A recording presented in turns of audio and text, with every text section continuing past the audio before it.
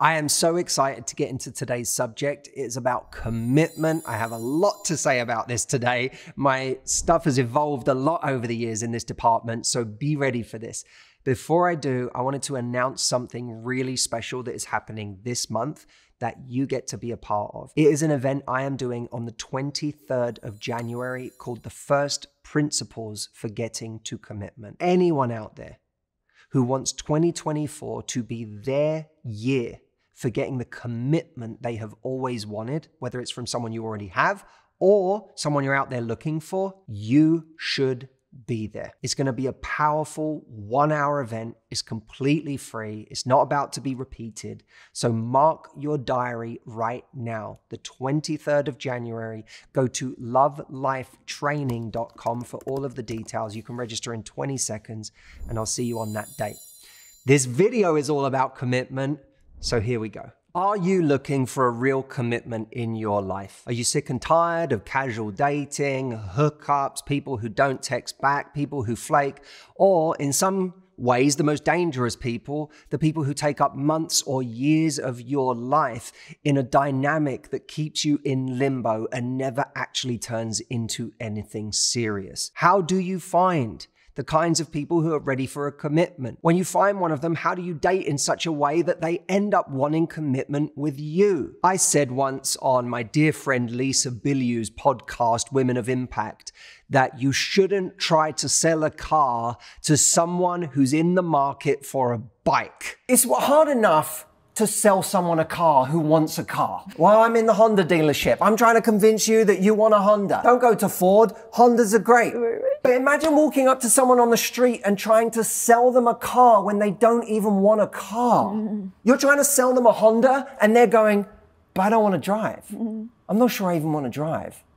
I really like my bike. And what I meant by that was, if you continuously go through life trying to sell a relationship to someone who fundamentally does not believe in relationships, you are wasting your time. But we know in life it's not as binary as people who really want a relationship and people who don't believe in them. There's an awful lot of people in the middle who are perhaps on the fence about a relationship. Maybe they're intrigued about a relationship, but they've got some stuff that makes it hard for them to get into a relationship. Maybe they're still working through some things. Life can be complicated. And everyone knows someone who's married to a person that at first wasn't entirely sure what direction they wanted to go in, maybe dragged their heels a little bit in the early stages, and eventually ended up in a committed and happy relationship. My question for this video is, how do we make sure that if we ever come across someone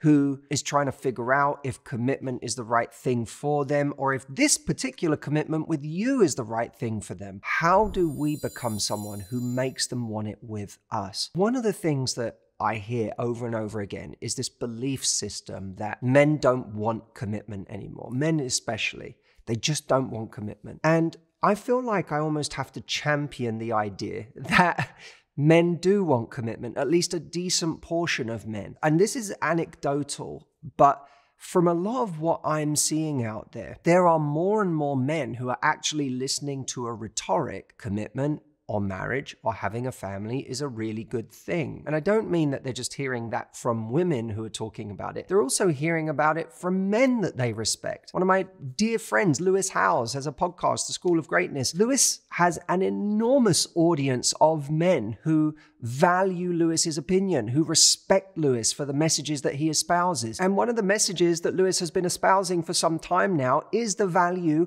of a happy and peaceful relationship, and how much that has done for his life and how much more he feels he can achieve within a relationship like that. I've seen many Type A people, many of them are friends of mine, who have not only found a relationship, but have found more happiness through a relationship, and are now very vehement about the idea that they achieve more within a relationship, even if you're just looking at it through a Type A lens of men looking for the route that allows them to actualize and be the best they can be and achieve the most that they can. And of course, not every man is like that. But even if you were looking at that kind of man, many of them are now looking at marriage or family or just a long-term relationship through the lens of, I will actualize in this relationship more than I would if I was spending a lot of time and energy being single and constantly dating. So you have a world now where more and more there are men who are looking for advice, who are looking for wisdom. By the way, side note, I always get told,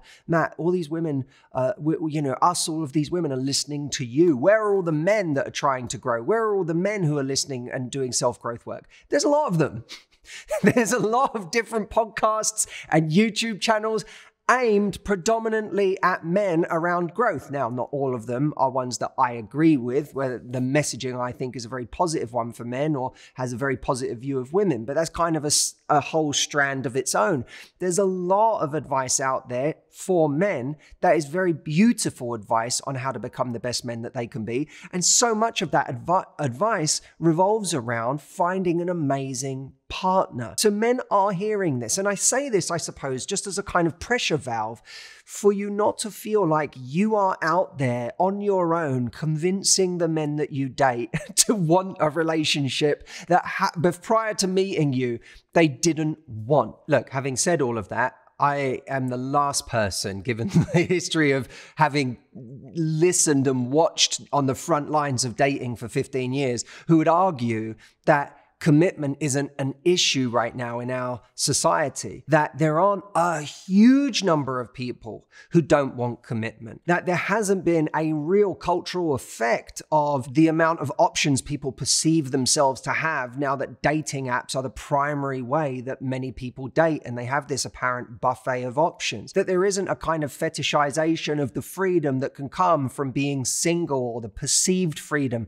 that comes from being single. Of course, you're contending with all of that. But the belief that no one wants commitment these days and that the kinds of guys who are valuing the idea of a relationship aren't out there, itself becomes harmful and self-fulfilling. One of the core principles of commitment that people miss, it's not just that you have to go into a relationship believing it's a good thing for you. Of course you believe it's a good thing for you. You already do. That's why you want a relationship.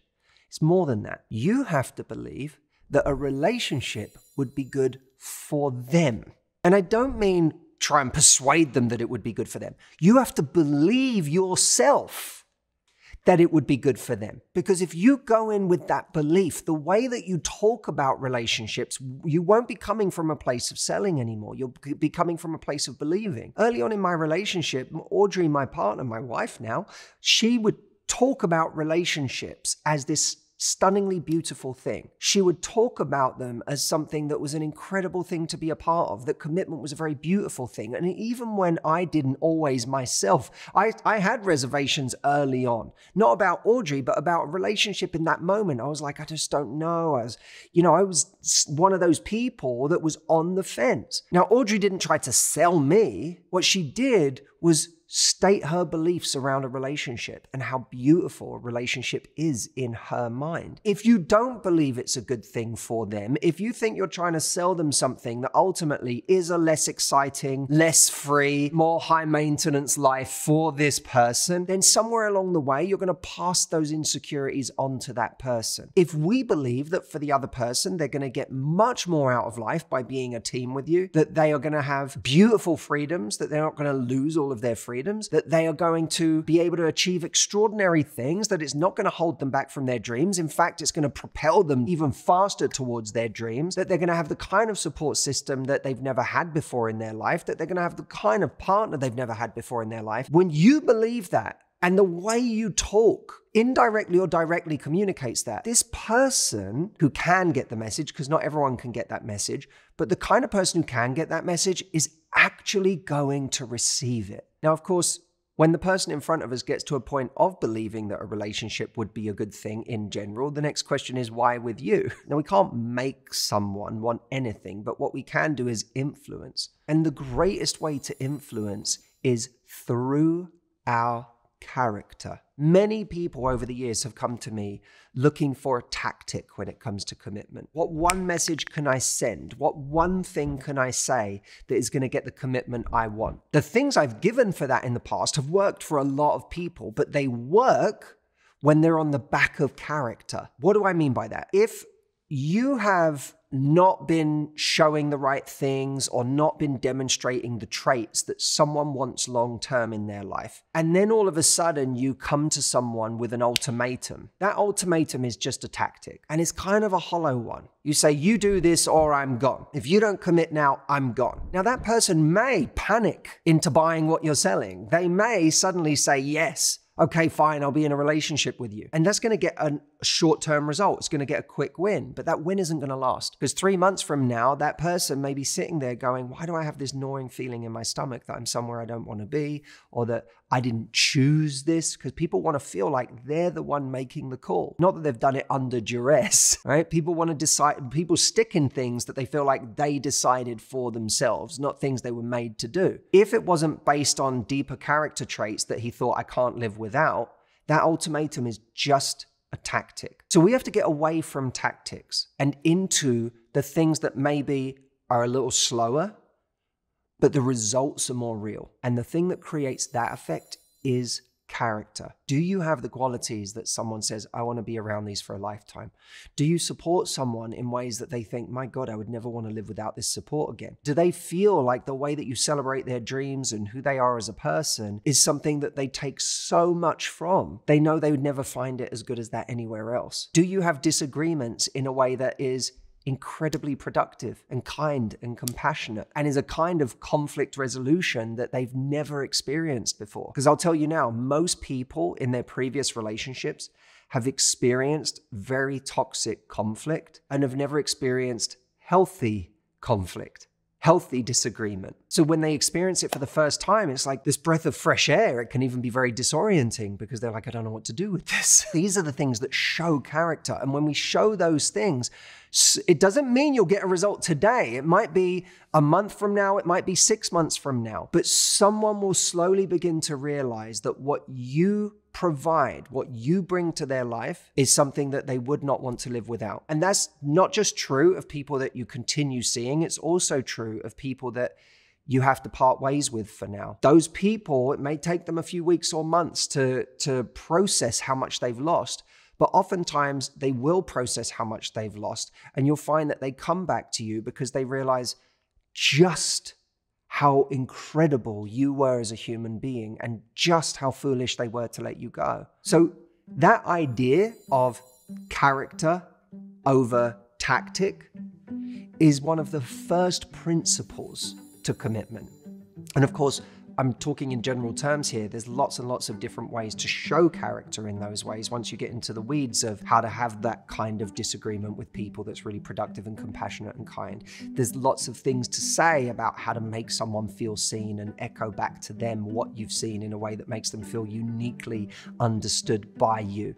There's lots of ways to support someone's dreams and show yourself to be an incredible teammate. But the principle is what I wanted to get across in this video. And I have more principles like this. What I wanted to do is, instead of making a 12-minute YouTube video, which I can't possibly get across everything I want to say, I wanted to put together a 1-hour session for you. For anyone who is listening to this going, I'm sick and tired of tactics when it comes to dating and when it comes to trying to get commitment, of having to feel like I have to play some game to get someone to want me or to get someone to want a relationship. I just want to understand on a deeper level how I can set myself up for success so I don't waste any more time on time wasters, people who ultimately will never commit. And I certainly don't want to lose someone who's capable of committing, but I just didn't understand the right way to show up early on in the relationship or in the dating process. This is for you. What I'm going to be talking about over this hour are the first principles for commitment. And the way I'm thinking about this is,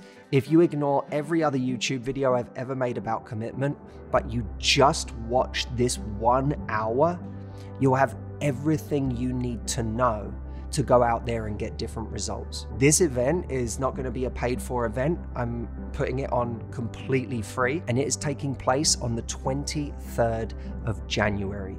We are going to have thousands of people showing up for this from all over the world, and I'm inviting you to join them. All you need to do to register is go to lovelifetraining.com. It'll take you 20 seconds to register, and then I will see you on the 23rd of January. Leave me a comment and let me know that you're joining once you've signed up so that I know who you are and I can expect you that day.